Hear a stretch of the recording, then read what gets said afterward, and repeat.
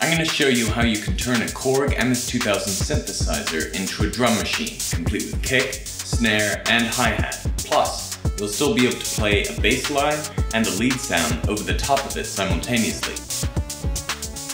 If you're familiar with the specifications of an MS-2000, this would seem impossible since it can only play 2 timbres at the same time, but I assure you, this and more can be done with careful programming.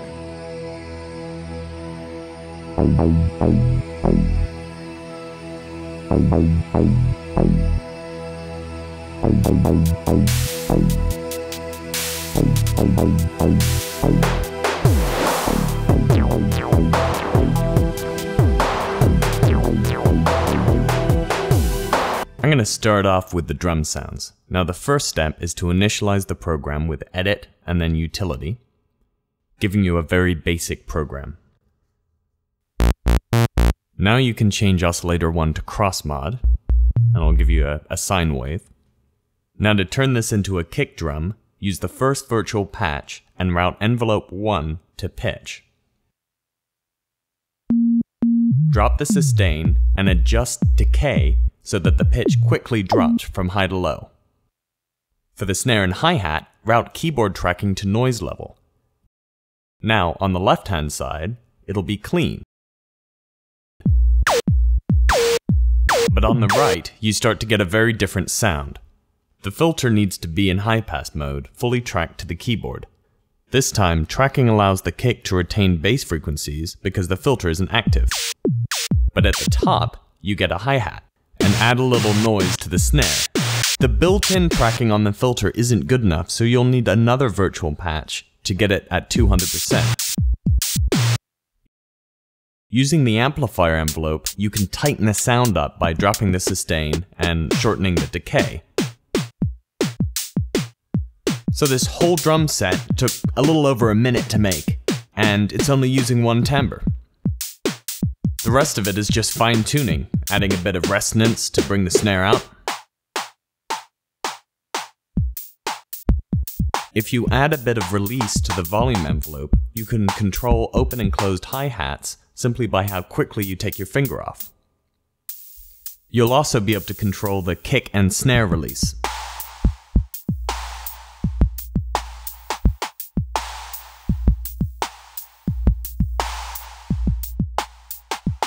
Distortion can be cool, but it will affect all of the sounds.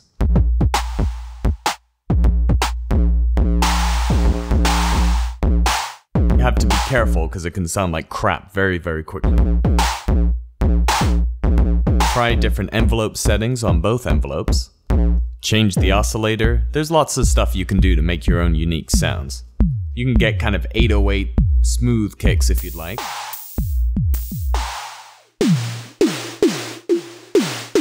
You can change the sound of the snare quite a bit.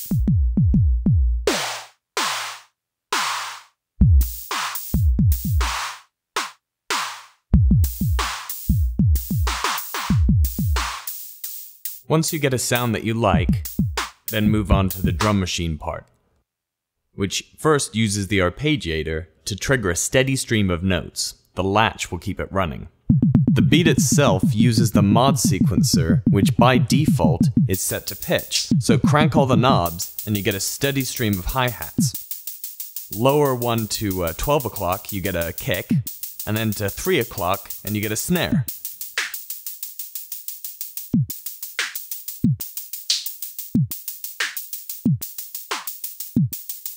It's kind of similar to Roland style programming, except that you adjust knobs to select which sound you want. If you want to change dynamics, change the second mod sequence to affect volume. The sound may cut in and out when you're adjusting from the menu, so you don't want to do this live, but you can adjust the knobs in real time all you'd like. So if you switch it over to the second mod sequence, changing the knobs will change the volume of that particular beat. So you can lower the volume of the hi-hats, but give it kind of a rhythmic feel by increasing the 8th note between each quarter note on the beat.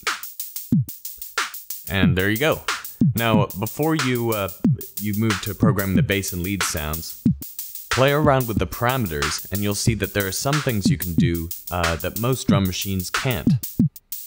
Real analog drum machines are basically synthesizers, but they have very restricted control over the parameters. When you make drum sounds using synthesizers, you have a much wider variety of things that you can affect.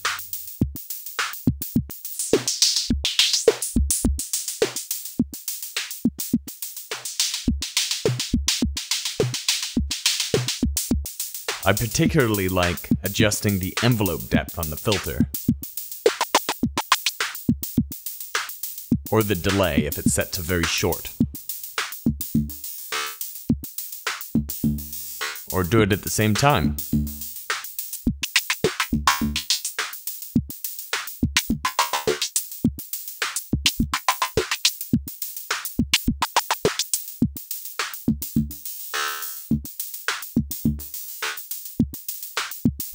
If you want that Commodore 64 SID station sound, change it to square wave.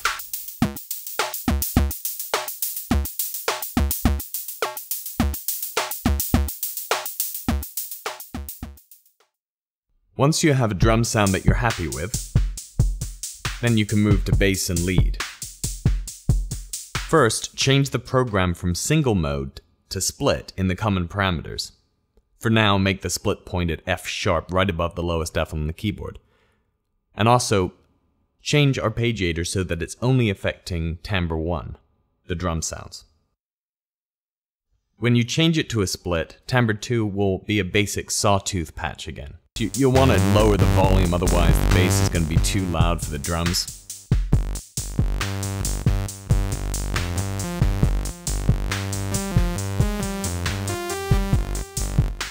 But if you want the lead to sound different from the bass, there are a couple of tricks.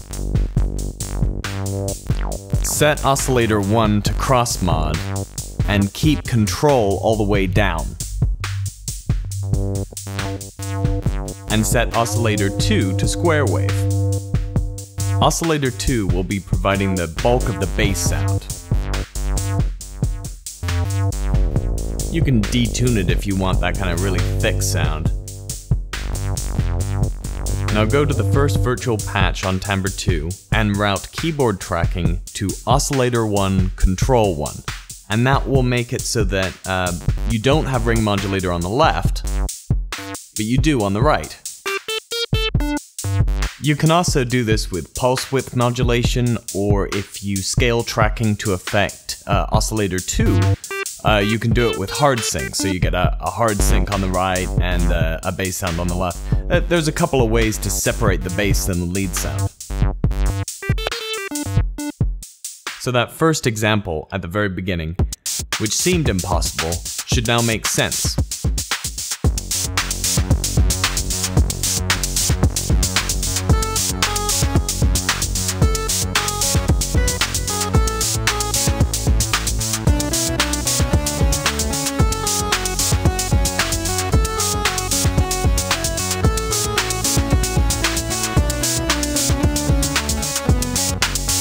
If you want a really thick sound, sometimes it's best not to do the split, and just concentrate all of timbre 2 on the bass.